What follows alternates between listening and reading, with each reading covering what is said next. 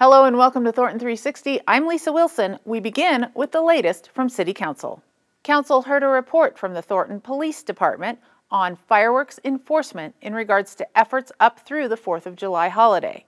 As in years past, we start about 10 days before the event and go about 10 days after the event, where we're out doing enforcement to try to make sure that everybody's enjoying a safe holiday, but we're not doing things that are dangerous or causing harm to other people. Staff presented a report on implementing bicycle and pedestrian enhancements to Thornton's infrastructure network to make biking and walking safer throughout the city.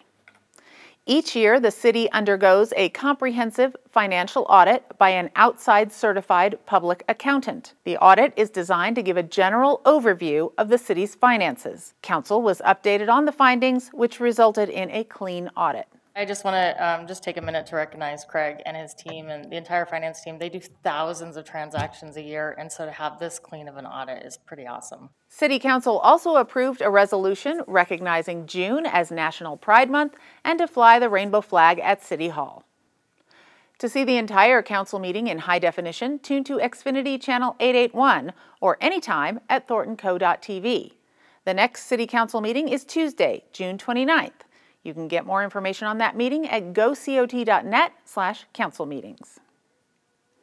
The 4th of July holiday is fast approaching. While we all have a lot to celebrate, personal use of fireworks is illegal in the city of Thornton. We'd like to remind you that all fireworks are illegal in the city of Thornton.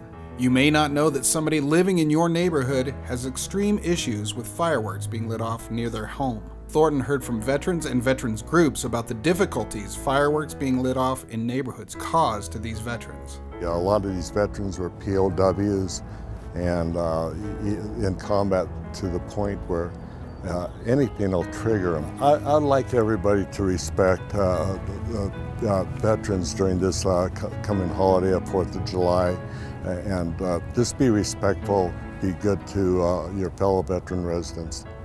Pet owners also know all too well the problems fireworks can cause for their pets.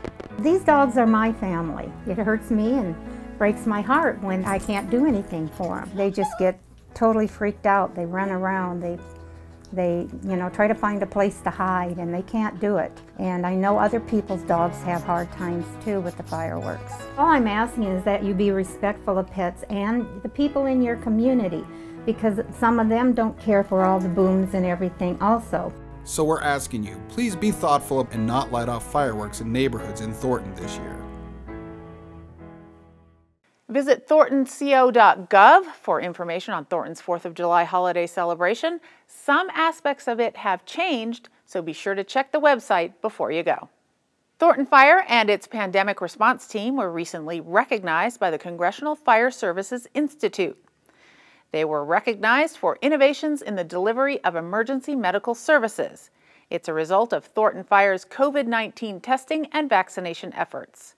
The Congressional Fire Services Institute is a nonprofit, nonpartisan policy institute. Thank you! Thank you! You guys are the best! The Allianza Business Center is open to help Thornton businesses thrive. The council and I have a great interest in making sure that businesses of all sizes succeed in Thornton. We believe that this center and the work happening here is so important. It's not just the right thing to do, but it's important economically as well. 1, 2, 3.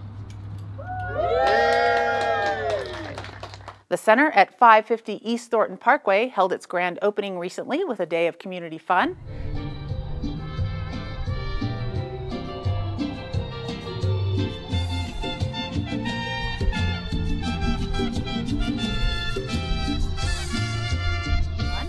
The center offers free small business assistance in both English and Spanish for startups and existing Thornton business owners. Thornton has over 140 miles of trails and over 2,500 acres of parks and public areas for residents to enjoy. However, these landscapes do require a lot of water, so Thornton has started Naturally Thornton, an H2 overhaul program.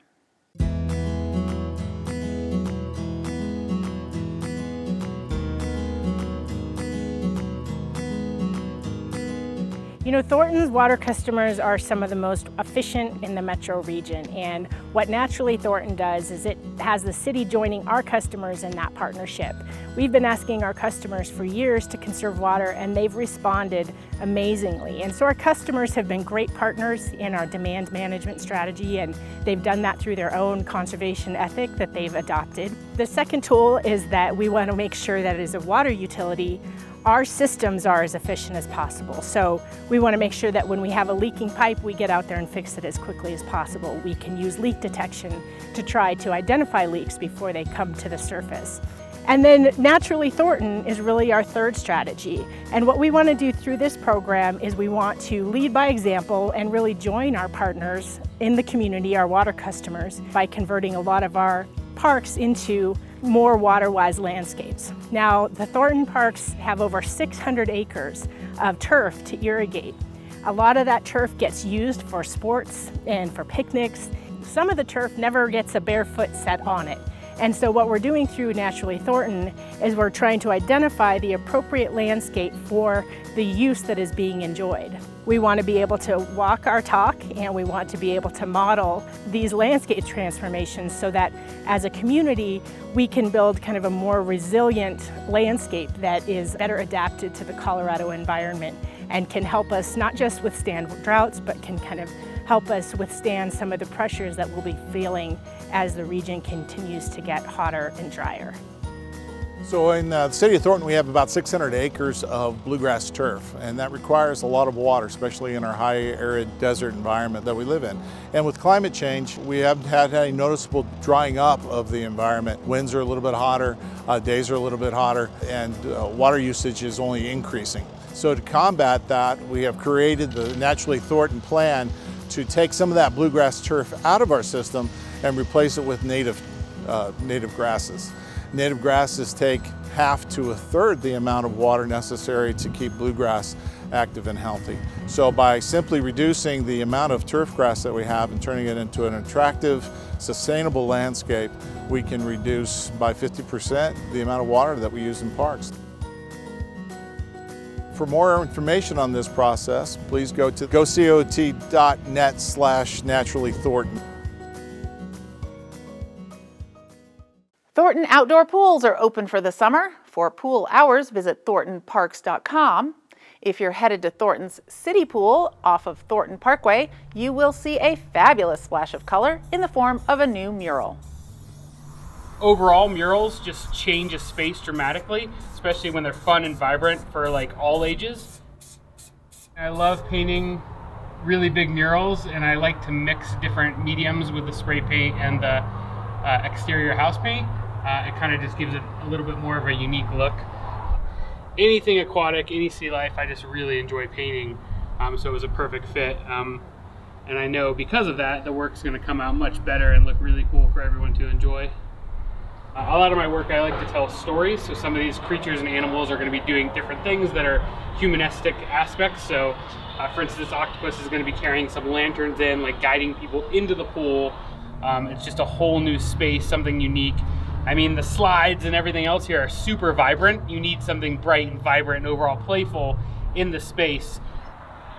I've done pieces throughout Central America, Africa, all over the United States. So to have something so close by that I can actually bring my son to in the future, I can check in on it, see it, drive by it, and it's not just my work when I'm done with it, it's the community. So it's part of their own thing that they can take, joy and pride in having in their own hometown. Thorntonfest was held recently at Carpenter Park Fields.